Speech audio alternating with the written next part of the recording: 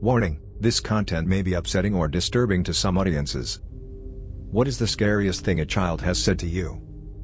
"Mommy, there's monsters watching you from the woods," said my 3-year-old when we moved into our new place and I was washing dishes by the big windows that look out to the woods. I laughed it off and closed the blinds. When my son was little, 3 or 4-ish, he would wake up with bruises on his forearms that looked like little hands had gripped him too hard. When we asked what was happening, he told us an elaborate story about a little girl that lived in his closet and wanted him to hide in there with him. We sort of assumed that he was grabbing his own arms in his sleep and having nightmares, but that was definitely horror movie material. He said she wore a dirty white dress, her hair was falling out, her smile was too big and she had red fingers. In the car with my friend and her 2 or 3-year-old who was just potty trained and still accident prone. Kid: "Mommy, I have to go potty." Friend: "We're almost there, sweetie." Kid: "No, I have to go now." Friend: "Do you have to go number 1 or number 2? Kid, in a panic: "6. I have to go number 6. You can bet she pulled the car right the FCK over. Not said, but did. My little sister used to sleepwalk. One night after I had finished watching a horror film, I heard banging on my door. I was freaking the FCK out. It was 3 a.m. I opened the door to find my sister headbutting the door, fast asleep. I nearly shat my pants. I turned her around and took her back into her room, then stayed awake the rest of the night. Alright, so I'm a teacher and to get my degree I had to do a child psychology course and actually sit, while supervised, with the kid. With my luck, I get the kid right out of the Shining. He has to see a physiologist because his parents found him trying to drown the family dog. When I eventually asked him why he tried to drown the dog, he told me he licked my head, I didn't like it.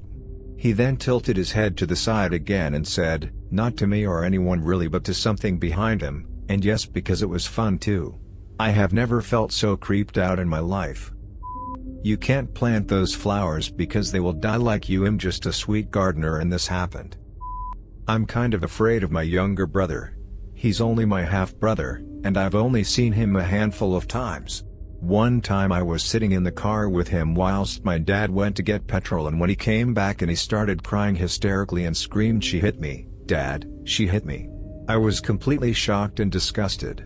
I had no idea what he said or why he said it. I'm not sure if he thinks it's funny or if he has something wrong with him. It was really scary. When my daughter was 3, she randomly turned to me one afternoon and out of the blue said it wouldn't matter if you died. I just get a new mommy. And then went back to playing. Ask any parent. Toddlers say disturbing, creepy things sometimes. I'm a preschool teacher, so I have a ton of these. Most recently, a 3-year-old told me I'm scared of the peekaboo clown, and I was like, shit, dude, I don't even know what that is, but now I am too. While I was subbing in a contained ed classroom, a 14-year-old boy stood right next to me, smiled, and said, "I don't like you." One of the other teachers in the room pulled me aside, and explained that he was abused by female family members before being removed from his home. He regularly targeted new female staff members. They separated him from me for that day. I never went back to that room. Child: who was the first person to die? Me. Do you mean in this cemetery, or in general? Child: it was God. God's dead. A little girl in my church nursery once told me they are here, in the walls. Don't let them in. She was talking about a mouse she saw in the church kitchen. No child's ever freaked me out, but apparently I scared my parents. We were looking for a new house during the SARS epidemic. They found a house they really liked, but apparently child me came up to my mom and said I made new friends. They told me they died here, Mom. A family did get killed in that house a couple months prior. I was subbing for a pre-K class, 3 and 4-year-old, and they were learning about insects. We went over the parts of the body, head, thorax, abdomen, and they all started chanting in little creepy voices, head, thorax, abdomen. There's a mean man in the woods who wants to kill us with a guitar, said by my 2.5-year-old as I loaded the dishwasher. Now I can never trust forest musicians. I was at a family party with my cousin. He's about 4 or 5-ish. He had a glow stick with him and he kept hitting me with it, so as any other person would do, I took the glow stick and hid it. After that, He told me we could either do this the easy way or the hard way and held a pop gun to my head. The gun weirdly looked like a real gun. Needless to say, I didn't give him his glow stick back. Daughter was 3, we laid her down in our room for a nap. I went in to check on her and she was not in the bed. I freak out for a second. In the darkness I hear a low and faint child's whisper from behind the chair saying, "I'm right here, Daddy." The way she said it made the hairs on my neck stand up. I'm glad my daughter popped out from behind the chair quickly because I halfway thought my child was possessed by a demon. Any of the seemingly endless times my kids have talked about invisible friends in the room. Especially if they aren't friendly ones. Of course We Are a Monsters aren't Real House and don't show weird outs on our faces, but it can get pretty weird at times. When I was 12 we lived with my auntie, uncle and younger cousins who were 7, 5 and 3. I had to share a bed with the 3-year-old. She was a really smart little kid, big vocabulary for her age and an imagination to match. One night we were laying in bed and suddenly she started crying and pointing at the corner of the room, furthest from us. The only light was the street lights outside. I said, "What's wrong, Jay? What's there?" I wasn't able to see anything, not even a spider, which I thought it was. My baby cousin said through tears, "The witches are looking at us, they're mean." I was freaking out inside by then as I still couldn't see anything, so I asked her, "How many witches can you see, Jay?" She answered, still crying in my arms, "There are 3, and they are coming." I started to feel slightly unnerved by this, as obviously my baby cousins weren't allowed to watch scary films programs, or listen to scary stories, especially at 3, so this came out of the blue. All I could do by this time was to distract my baby cousin by telling her I wouldn't let the mean witches get her, and singing her nursery rhymes until she fell asleep in my arms. I didn't sleep at all that night. Lowell, my cousin, is now a beautiful, successful student teacher, and like a lot of people, we talk about our childhood. She remembers a lot of the things we did together, but she never remembers that night. My godson, Gaffa, do you remember the time that you died? In the middle of the night my niece woke up and it was pitch black in the room. I heard her moving and I said her name and she responds in the gravely voice, right by my head, "Don't say my name." Thought I was about to get murdered by a 5-year-old. Back in the late 70s my husband and I moved into a farmhouse on his parents' property. My mother-in-law was really into restoring old homes, so she knew lots of things to look for when examining a home. They purchased this old farmhouse because it joined their property of more than 100 acres. She told me that the farmhouse had at one time caught fire. She opened the pantry to show me the charred wood, etc. She also pointed out to me the original part of the house before it was added onto. It was also brought to my attention that someone died in that fire, but she had no more information. My 3-year-old son's bedroom was in the original part of the house. He freaked me out one day when he told me about his friend, the boy in the wall.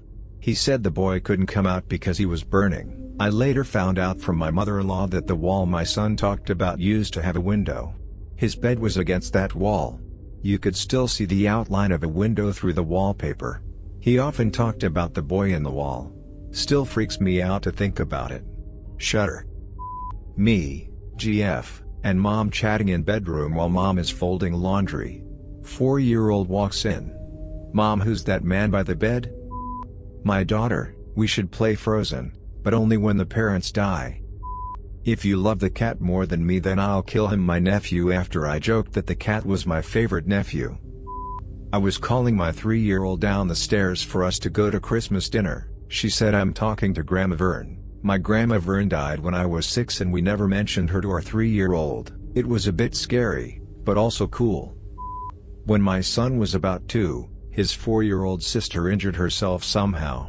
Maybe a nosebleed or something. Fair amount of blood. To yo, I want to go in the Nazi blood closet. Me, want to yo, repeats phrase. Yes, I heard it correctly. Me, still confused, but processing. To yo, I don't want to see the blood. Me, metaphorical light bulb moment. Ah, the Nazi blood closet. Yes, you can go hide in a closet. We'll get your sister all fixed up. We have this safety rule for when my daughter, 4 years old, is playing outside by herself, in our fenced and gated front yard. If anyone tries to talk to you, you come get me first. Don't talk to them, don't go to them.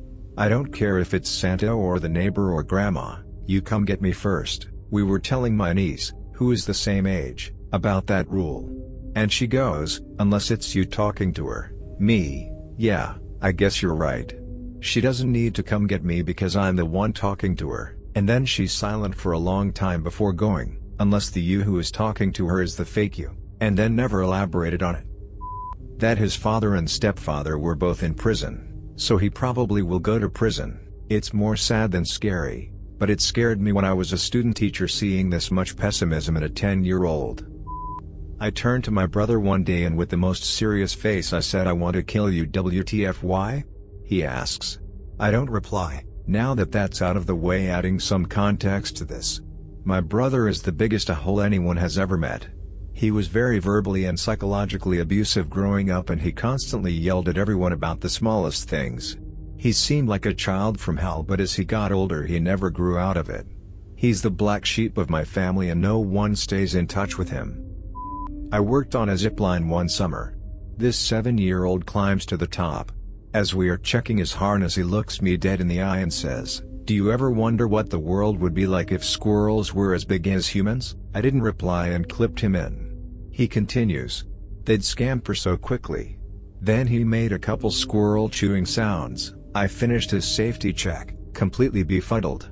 As I sent him down the zip line, he turns back as he glides away and yelled out, "Think about it, it'd be terrifying." I couldn't not think about that for a few days. 12 years later, I'm still thinking about it. My son once described being grabbed by his hair, dragged through the house, thrown onto his bed and locked in his bedroom by his mother's now ex-boyfriend. We had split up shortly after I had returned from being overseas, and as part of our divorce it was decided I would be the custodial parent. He, my son, described it how I imagine any 3-year-old might do it, grabbing his own hair, running across the room and throwing himself on the couch. This was done because he had woken early and was in the backyard playing. I called his mother, who he was visiting when it took place, and described what I had been told. She very adamantly defended the guy, saying my son had a very vivid imagination. I found out later she herself had been victimized both physically and sexually in ways I will not speak of here, but that their daughter they had together was a product of this. She did eventually get away from the guy and to the best of my knowledge has a form of an order of protection against him, but has a lot of issues with her daughter. I don't know what he remembers now, 10 years later, but I hope that is the worst my son experienced. It was a family friend's daughter, about 4 at the time. She stabbed her grandmother in the leg with a fork. When I asked why she did it, she deadpan said, "The voices told me to do it. Devil child. Devil child. Dad, you have to let me go. It's been 8 years since my accident already." Not really scary but weird nonetheless. I was at a mosque for a day and this kid comes up to me and says, "You see that guy over there?" I said yeah, and he said, "My dad has rat poison in his truck. When that guy is sleeping I'm going to poison his drink so he dies." Then he said, "If you tell anyone, I'll kill you too." He says I'm going to pull the venom out their fangs and put it in your eyes. Weird stuff right there.